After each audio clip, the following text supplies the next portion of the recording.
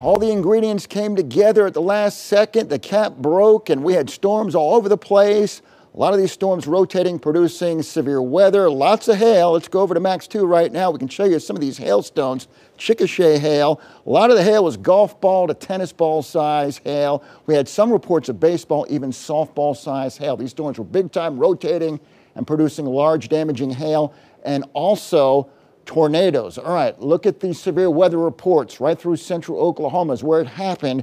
Just kaboom around 4 or 5 o'clock in the afternoon. These storms developed very rapidly, became supercells, rotating, producing high-end severe weather. Again, many reports of large damaging hail. Some areas had 2, 3, 4, 5 hailstorms move on through, and at least 8 reports of tornadoes so far, but the National Weather Service will be doing those surveys and we'll find out what the total number was here in the coming days. But really big storm here down around Cole, Dibble, produced a significant large damaging tornado. Then it redeveloped over in Cleveland County, Pottawatomie County, right along the county line there, around northwest of Tribby and to the south of Pink, and then turned to the north up through the Shawnee area at times on the ground there, and then rotating around another storm that was coming from the backside, produced another tornado up here in northern Cleveland County. So a very interesting weather day to say the least. All right, let's check out some of this video.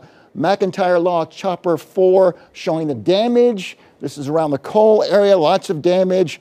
We're thinking F2, EF2, EF3 tornado just by looking at some of this damage, but obviously the National Weather Service will be doing those surveys and we'll find out exactly all about these storms in the coming days. But a lot of damage there, at least 2 fatalities being reported and injuries as well.